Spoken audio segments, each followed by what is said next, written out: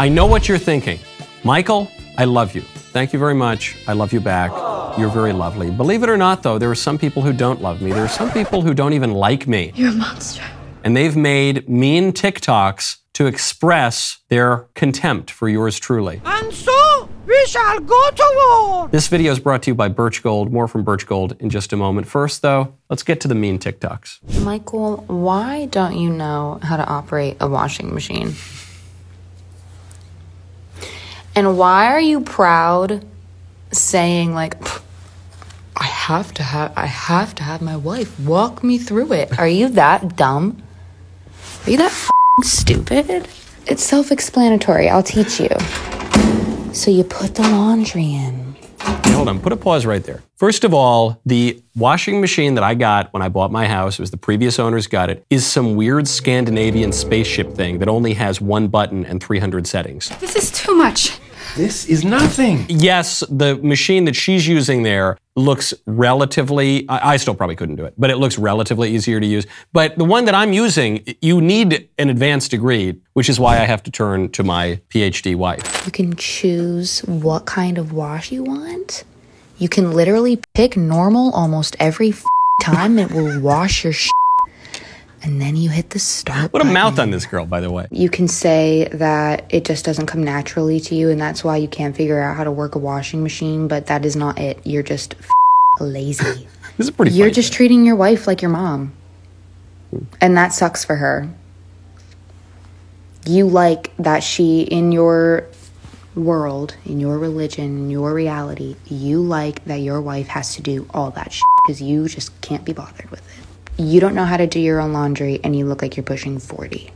Look like I'm pushing 40, hold on. Do the cigars and the coffee and the whiskey and the general lack of water, does that really age me so much? I guess it does. She makes an interesting point here where she says, Michael, you treat your wife like your mother. I guess in some ways I do, in that when I was a little kid, growing up, my mother would cook my dinner. And now I'm an adult and my wife cooks my dinner. But I don't treat my wife like my mother. I treat my wife like my wife. That's a crazy idea. When she says you treat your wife like your mother, you crazy, awful, terrible conservatives, she's admitting that there is such a thing as normal gender roles. Now I gotcha. She wants to deny the gender roles for the wife, but she's acknowledging the natural gender roles of the mother. She's referring to the type of the mother. But the wife is just a mother to somebody else. Overall, though, that was a funny bit. I got a kick out of her, even as she criticized me. Next one. I'm kind of familiar with this argument that, like, Hunter, you've never actually talked to any of the smart conservatives. Can you give me an example of a smart conservative? Michael Knowles, Matt Walsh, Liz Wheeler. So Michael Knowles says, both the libs and conservatives have taken freedom of speech to an absurd extreme, invoking it to justify all manner of historically unprotected speech, such as a blasphemy, etc. Blasphemy? Right. I'm pretty sure the Constitution directly talks about how the state should not demean or uplift certain religions. So put a pause there. The Constitution very much doesn't talk about that. Yeah, tell him. What is he talking about? Is he referring to the First Amendment, which says that at the federal level there won't be an established church? That's true. That doesn't mean that the government can't demean or uplift certain religious views. The reason that the First Amendment prohibited the establishment of a church at the federal level is because there were already established churches at the state level. So at the state level, the churches did uplift one religion and shut out other sorts of religious views. But even beyond that, the state, for virtually all of American history, has had blasphemy laws. Watch your profanity. Some are still on the books, they just aren't really put into practice. But no, we've outlawed blasphemy for much of American history. This, by the way, from the smart conservative you referenced. Because Michael Knowles is smart enough to realize that the Founding Fathers wrote the Declaration of Independence and the Constitution knowing those freedoms weren't established by just some random government authority. They were born with those rights. They were granted by a creator, and that you cannot speak out against that creator. No, this is directly in contrary to what the Founding Fathers believed and how America was formed. So America began literally because they didn't like the fact that there was an enforced religion over in England where they all had to attend the English church. They didn't like that, so they set up America so that you could practice your own religion and the government would not. He's going all the way back, so not just to 1776, but to 1620 when some of my ancestors came over, very religiously zealous people on the Mayflower, and He's right that they came over because they did not like the Church of England, but they did not come over because they believed that you had a right to your religious views. And in fact, when those Puritans in Plymouth and Massachusetts, Rhode Island, when they established their colonies and people dissented from the established religious views there, they would banish them. Get out of here! And so that goes back to 1620. Then you come up through 1776 and the founding fathers after the American Revolution. And what did they say? Did they say, we have rights because we say so and you can think whatever you want? No, they said, our Creator endows us with certain unalienable rights. And then furthermore, John Adams says, the spirit of America, the moral order that will order America, will be the Christian moral order. Can I get an ad? What this guy, Hunter, I think he said his name was, what he says is... What are you talking about? That's crazy. Doesn't the Constitution... And then he just rants about something that he wishes were in the Constitution. But he's just pulling that out of thin air. Notice, he's not citing the Constitution. He's not citing the early Americans. He's not citing American law. Obviously, he can't, because all of that backs up what I have to say. And so what he is doing is what the liberals so often do, which is they will merely state their own views and their own preferences for how America would be governed. And then they will say, and that's what America's always been about from the beginning. But they never quote anybody, and they never cite any sources, and they never cite American history and how the country's actually developed in practice, because they know that it contradicts the fantasies that they want America to be. You know, when we want to tether our society to reality, one great way to do that would be to have real money.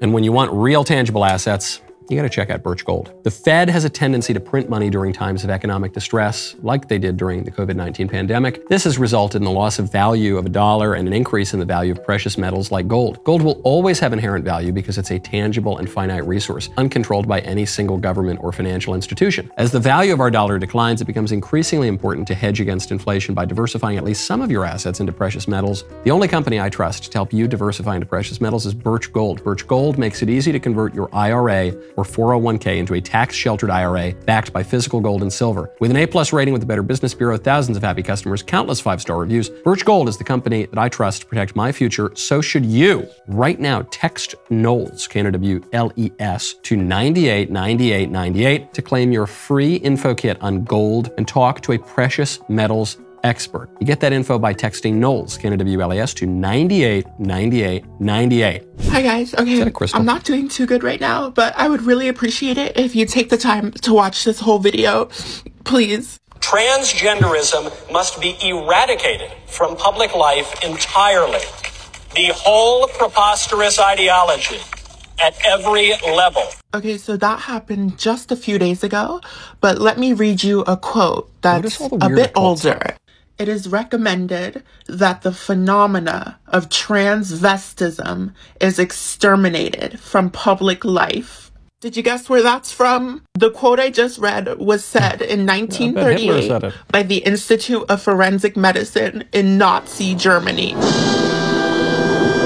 Nearly the exact same thing is being said today by conservatives. They do not want us alive. We are witnessing the beginning of history repeating itself. History's repeating itself. Everything that I don't like is Hitler. Goodness gracious me. In that speech that she quoted, the exact quote I said was, for the good of society and especially for the good of the poor people who have fallen prey to this confusion, transgenderism must be eradicated from public life entirely, the whole preposterous ideology at every level. I've now memorized it because it's come up so much. I don't think she needs to look to 1930s Germany to try to infer and intuit what I meant. I said it pretty clearly. I said for the good of the people, especially who've fallen prey to this confusion. So presumably I wouldn't want to murder them. I used the term eradicated, which is to pull out from the root. So you're correcting the premises of this ideology. These people seem very upset, and they seem very unhappy, and they seem like they've got a tenuous grasp on reality, and it would probably be good to help them to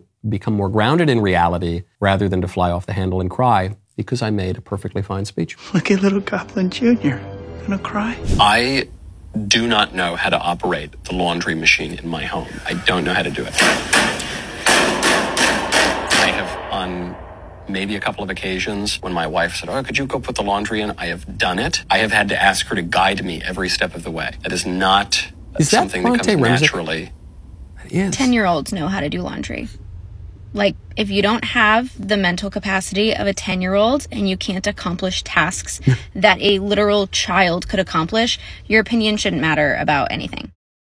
Does it bother you to use inclusive language? Well, it's just interesting. I prefer to use precise language. I'm sorry, you can't press start on a machine? You can't read the label? It's labeled for you. Literally okay, put a pause. Okay, one more time. Again, I have a very fancy laundry machine. Okay, jeez. I didn't ask for it. I didn't buy it. It just came with my house, and I don't speak Norwegian or whatever I have to speak to get this thing to work. And I couldn't probably do it even on a regular laundry machine, or I wouldn't take the time to at least. But please, I want everyone to understand, I have a very, very fancy washing machine. Mr. Fancy Pants. For anyone who's unaware of the terminology, this is called weaponized incompetence. It's also called manipulative. Oh, that is so interesting. A person uses this to avoid having to do an action again in the future. It also puts the responsibility of the task on the person to complete. Put a pause there. Partner. She's not wrong. You know, I mean, I'm happy to call out Bronte when she gets things wrong. She often does. Pregnant person. Yeah, it's true. I don't want to do the laundry. And so I don't make any effort to get good at the laundry. So whenever someone does this, it means that they don't care about their partner. They have little value for their partner because they don't care that it's going to take their partner extra time, energy, and effort to compensate for their pretend incompetence. That's really shitty and says a lot about you as a person. She gets a lot of things wrong. And one of the things she gets wrong is feminism. Feminism insists that men and women are exactly the same. We need to split the house chores 50-50, and I washed 11 dishes tonight, so you better wash 11 too, or else it's not totally, that's not how it works. That's not how it works. Because men and women are different. We have different strengths, and we have different desires. We have different natures. Measures of happiness over the last 50 years since the advent of feminism show that men and women have become less happy, and women have become less happy, even less happy, relative to men. Why is that? Because of the great wonders of feminism? Yes, actually. Feminism didn't deliver. It's okay. It's okay for the wife to do the laundry. It's okay for the man to bring home the bacon. Probably you're going to be happier that way. What's my favorite one? You know the answer. It was the first one. It was the washing machine gal. Are you that She's dumb? an articulate gal. She's pretty funny, nice, young, attractive lady. She can do better. Quit spending your time criticizing a lovely fellow such as myself. Focus on reality. Find that to be a little more edifying, perhaps even sanctifying. See you next time.